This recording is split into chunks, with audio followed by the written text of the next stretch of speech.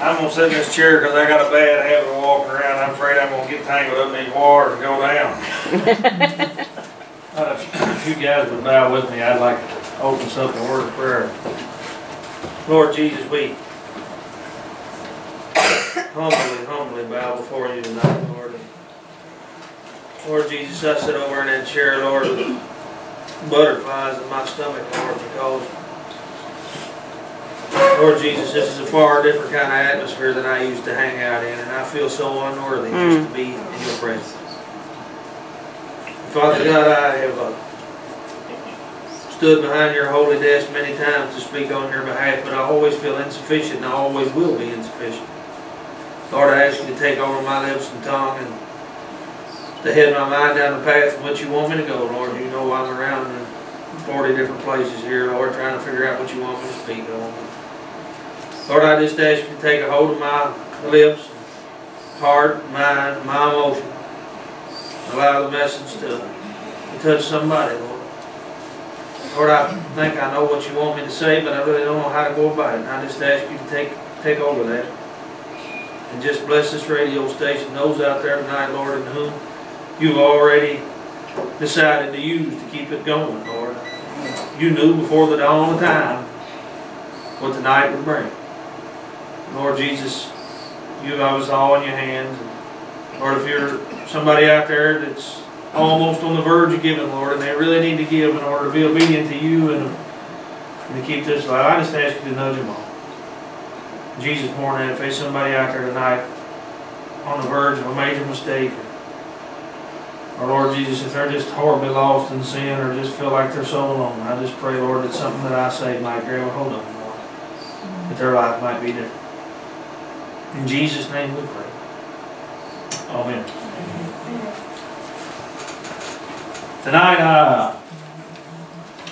I want to talk about religion, because I think religion is one of the most overrated things of our time. And the fact that I think religion has become a crutch for a lot of people in which they pick up and lay down just when they have a hard time getting around. And so many times I think that the reason why our religion is exactly that way is because we only want to experience the high places. And we really struggle with accepting the low places in our spiritual walk with God. And I want to give you an example of that, and this is the best way I know to illustrate it. Not so long back, my little church, several of us went to a Chris Tomlin concert. Some people might know who he is and some might not. He's a contemporary musician, and I'm not much of a dancer, and I don't really get much into jumping around and flinging my arms and hooping and hollering, but a lot of people do. And he started off the concert with a really upbeat songs, you know, and a disco ball and lights going on over the place, and people were praising the Lord, you know, and jumping around the songs like God's Great Dance Floor, and I wasn't doing much jumping, I was just kind of watching everybody. But somewhere along the line, about halfway through, he turned the disco ball off and all the jumpy lights, and turned the music down low and sat down at the piano and played Amazing Grace. And at that time, I don't know how many people was there, several thousand people. I'm going to say at least 75% of them had tears in their eyes. And I think that everybody's figured out heaven's going to be a celebration. And I believe when I get to heaven, I'll do a little jumping and hooping and hollering. Now, I aim on doing the mashed potato just as soon as I get there, because I've really been able to master it in this life. However, I think before you can prepare to rejoice with God, you have to have an understanding of who you are compared to Him. And I think that's where religion really struggles. So tonight I want to read you Psalms 130. It says, "Out of the depths I cry to you, O Lord. O Lord, hear my voice, and let your ears be attentive to my cry for mercy. If you, O Lord, kept a record of sin, O Lord, who could stand? But with you there is forgiveness, therefore you are feared. I wait for the Lord, my soul waits, and in His word I put my hope. My soul waits for the Lord more than the watchmen wait for the morning, more than the watchmen wait for the morning. O Israel, put your hope in the Lord, for with the Lord there is unfailing love, and with Him there's full redemption. He Himself will redeem Israel from all their sins. Last night I was kind of a bachelor again. My wife and kids was gone different ways, and I had to stay at home alone. I was sitting there in a quiet house, and I hate a quiet house. I thought I liked the quiet house till the kids left, and I don't like the quiet house. But I was sitting there praying, Lord, I got to speak on your behalf tomorrow evening at the radio station, and I don't know what to say. But I want to say what you would say. And it occurred to me that there'll be three kinds of people listening to this radio right now. There's one kind of person listening to this radio that has never realized how sick their sin is to God. Their religion has just been the thing they do. And they realize that there is sin in their life, but they've never really come to that gut-gripping feeling where God just showed them that their sin makes him want to vomit. There's those people that have realized that, but they're lost in the darkness of sin and they have no idea how to get out, but they want to so bad they can't stand it. And there's other people that's got out that never need to forget how they did. And I think you can pretty much put the world in those three kinds of people. There are those people that have never realized their sin, really realized their sin. A lot of people call themselves sinners, but they don't really realize their sin and how desperately sick it is to God. And then there are those that have. And they've come to that realization and they're so miserable they don't know what to do. And there's those that God has brought out that it's real easy to forget where they come from. So we start out there in Psalms 130, and he says, out of the depths I cry to you. I don't know if you've ever been in the depths or not. I have. It's an uncomfortable place to be. The depths is a place of darkness. It's a place of dampness. It's a place of sorrow. It's that place where you don't like the person you see in the mirror anymore. It's that place that you spend your every day wishing you could go back to yesterday and fix what you messed up, but you can't. You just repeated that again today. It's the kind of place that you find yourself and you give everything you got if you could just make a feeling go away. Everybody thinks that hell is going to be flames and fire, and there'll be fire there. But what makes hell is you're eternally separated from God. It's a whole lot more than just fire. That's right. And the depths is exactly that, when you feel like God is 1,000,000 miles away and you can't close the distance because you're a sinner. And sin's unwelcome in the presence of God. And so he says, out of the depths I cry to you, O Lord. O Lord, hear my voice. Let your ears be attentive to my cry for mercy. And I think a lot of people don't understand how little they deserve to cry out to God. I love that he said, Lord, just let my words fall on your ears. Just be attentive to my cry. A lot of people think that when they talk to God, it's just something everybody should be able to do, you know. But God's not the operator on the telephone. He's God. And I don't even deserve to let his shadow fall on me, you know what I mean? I don't even deserve to speak his name. But he's given me the privilege to call on him anytime I want to. And he says, Lord, please don't stop listening to me. Man, I don't think we realize how unworthy we are just to talk to him. He goes on to say, if you, O Lord, kept a record of sins, O Lord, then who could stand? I love that song, I Can Only Imagine. It's a beautiful song, but I'll guarantee you there will nobody stand in his presence that stays on their feet.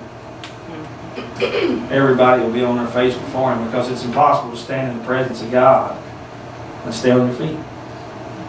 He's God. And we'll all be on our face. If he kept a record of sin, who could stand? Man, I mean, who can stand in the presence of God like they're worthy of it? Nobody will have a claim. I mean, it's not going to be a court like you can argue your case, because you'll already be convicted. You're a sinner in the presence of a perfect and wonderful God. He said, Lord, who could stand? Nobody could stand. Nobody'd have a chance. If you were a God that gave us what we deserve, there'd be no hope. But he said, with you, O Lord, there is forgiveness, and therefore you're feared. And that word feared is not to be misrepresented. It doesn't mean trembling fear. It means that you are worshipped and reverent awe. It means, God, the reason why I worship you, the reason why I bow my head before you, the reason why I humble myself before you, the reason why I have changed my life because of you, is because only by your name can I be forgiven. Only by your name can my sins be erased. You are worthy of praise. You see what I mean? He's saying, Lord, I don't just fear you because you could destroy me.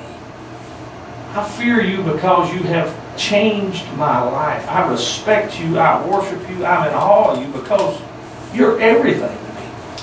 Please don't stop listening to me. He goes on to say this. I wait for the Lord. My soul waits, and in His word I put my hope. You know, we listened to a great message about faith last night. Everybody's got to put their faith in something. I don't care who you are. Your faith's in something. If you're an atheist, your faith's in you. That you're right. You know, and if you're a Christian, you're trusting a God that you've never seen. We all get that. But if you're an evolutionist, you're trusting everybody come from a single cell of seaweed. So everybody's trusting something. You know what I mean? You got to trust something. And he said, Lord, in your word I'll put my hope. And there are three things I want to talk about tonight that God wants to be. The first thing I want to talk about tonight that God wants to be is God wants to be your life source.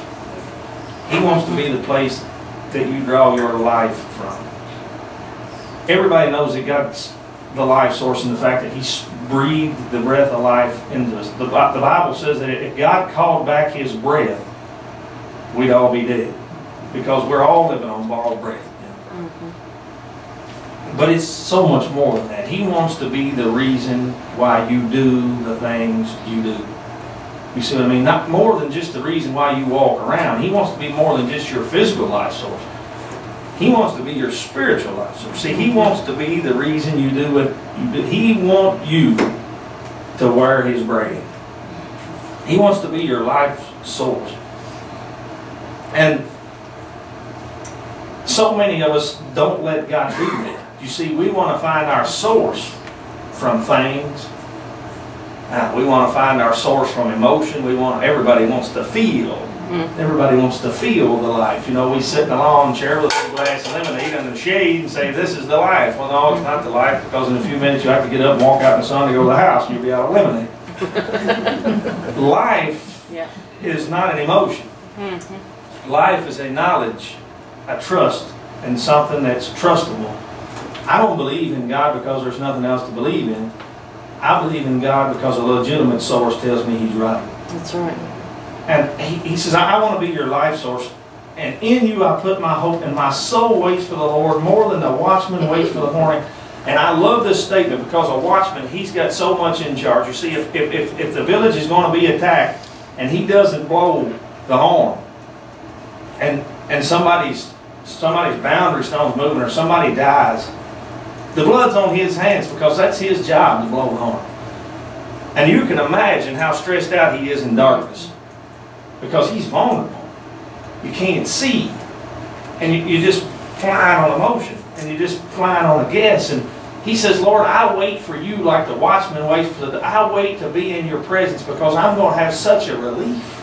I just can't wait, Lord, to be in your presence. I can't wait just that your all surrounds me. I can't wait, Lord, just to lay my eyes on you. I wait for that more than the watchman waits for the morning, because it's then that I can take that sigh of relief, because I'm where I want to be. He goes on to say, O Israel, put your hope in the Lord, for with the Lord is unfailing love, and with Him is full redemption. You see, I think that's the part that we don't understand. God wants to be a lot of things. We talked about He wants to be our life source, and God wants to be our lifestyle. And you see, your lifestyle is more than just the things you do one day a week. Your lifestyle is the way you roll, is the way kids talk, you know. God wants to be what you do, but He wants to be your style. He wants to change your talk. He wants to change your walk. He wants to change your thinking. He wants to change your entertainment. He wants to change everything. He wants to be your lifestyle. And a lot of times our religion doesn't affect our life. Our life affects our religion. You see what I mean? A lot of times our religion doesn't change our opinion on sports or it doesn't change our activities. It does, because we take church and we adjust it to fit everything else. But God says, that's not what I want. I want to be your lifestyle. I want you to serve me and then fit your schedule into me instead of taking your schedule and fitting me into your schedule. I want to be your lifestyle. I want everything you do, I want it to be changed. Why? Because I have fully redeemed you. Mm-hmm. Now, the Bible says that everybody's a servant to something. And I'm a servant to the Lord. Because He bought me at an incredibly high price. And I don't think we understand it. I don't think first of all, like I said, we don't understand how unworthy we are, but we don't understand how much God gave to have us. Mm-hmm. And God wants to be my lifestyle because He bought me at the price of His Son. And I sure don't think that's too much to ask. As God says, all right, I give my Son for you, but walk my way. He says, in Him is full redemption. He Himself will redeem Israel from all their sins. He Himself. I heard my friend Greg Warren use this illustration, and I love this illustration. I want to use it because it's the best way I know to understand Jesus Christ's grace. Billy Graham was driving through a little town in the South, and he got himself a speeding ticket. And the officer didn't recognize the famous speaker, so he wrote him a ticket. He had to appear before the judge. Billy Graham appeared before the judge, and again the judge didn't recognize the famous speaker, and he sentenced Billy Graham to a $10 fine. After he'd made his judgment, he'd been made aware to him that he just sentenced Billy Graham to a $10 fine for a speeding ticket in a one-horse town in the middle of nowhere. And the judge said, "Mr. Graham, I didn't realize who you was. And I done sentenced you. And I can't take it back. But I tell you what I can do, I can pay it for you." So the judge paid his $10 ticket and took him out and bought him a steak dinner. And that's exactly what Jesus did for me. He said, "I've already passed your judgment. And I can't take it back. But I tell you what I'll do, I'll pay it for you. And I'll even do better than that. I'll give you part of my inheritance." And see, I don't think I understand just how much it costs. See, not only does He want to be my life source and my lifestyle, but He wants to be my life statement. And here lately, God has made it so plain to me that every place I walk, I leave some kind of mark. I spent all day with, 7 or 8 people in one little classroom. And I couldn't help but wonder, when I left, did I leave a mark that looked something like His hand? You see, everywhere you go, you're either going to make a statement for God or against Him. Because you can say whatever you want to say, but you either got to be on the building or the wrecking crew. Religion has probably took more people away from God than it ever brought to it. Let me explain religion to you by reading James chapter 1. And he says in verse 26, "If anyone considers himself religious, does not keep a tight rein on his tongue, he deceives himself, and his religion is worthless." Religion that God our Father accepts as pure and flawless as this: to look after orphans and widows in their distress, and to keep oneself from being polluted by the world.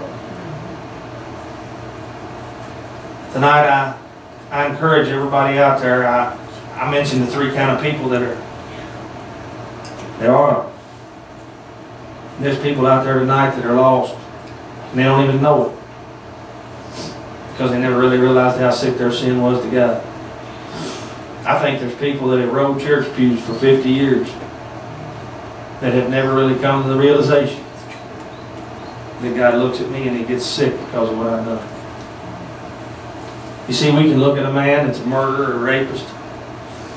We can look at a drug dealer or an alcoholic, and we can be sick at their sin. We look at the homosexuality of the world, and it makes me sick.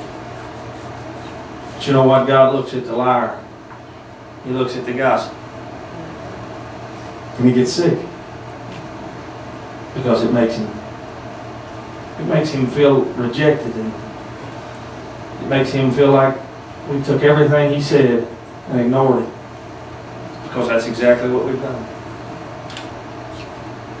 If you're out there tonight and you never really realized you're a sinner, and you do right now, I want you to fall to your knees and thank God. Because you can't dance on God's great dance floor until you fell into your knees and experienced His amazing grace. And if you realize you're a sinner, then you can be saved. But until you do, you can't. If you're out there tonight and you're in that deep, dark distress and you realize you're a sinner and you don't know how to get out, you're already halfway home. Nobody has to explain to you you're a sinner. And Jesus Christ has already paid the price. All you got to do is be willing to go His way. And if tonight you've already surrendered your life to the Lord, you truly have been saved, I just wish everybody out there would really realize the gift of salvation and what it is. Because religion is so much more. It's so much more than something you can put on and take off. It's the difference in what you used to be and what you are now. If you'd bow with me, I'd like to close us up in a word of prayer. Lord Jesus, I oftentimes get a whole lot on my heart. Can't get it directed the right way with words. Lord Jesus, if I was speaking on my behalf, I'd sit down and shut up anyway. Because there ain't nothing I ever headed out myself that didn't mess up. Lord, I ask you to take my simple words and my simple understandings. Lord Jesus, I just pray that you grab a hold of somebody tonight and change their life. Everybody's passionate about something, God. And I'm passionate about seeing people's lives change from believing every lie the devil ever told them to start believing the truth. God, I spent a whole lot of my time in my life believing I was nothing and worthless and useless. Because that's what Satan told me. And I was in deep distress, but I called and you heard my name. Lord, I know there's a lot of people out there tonight that's maybe listening to this radio station because they got no place else to turn. And I just pray tonight, Lord, that they turn to you. Be with those, Lord Jesus, that don't know they're a sinner. They never really realized how sick their sin is, and I ask you to show them. Help them see it, because the difference is heaven and hell. And for each and every one of us, Lord, that have a relationship with you, I thank you, Lord, that you paid the ultimate price. And I ask you, Lord, please never stop listening to me.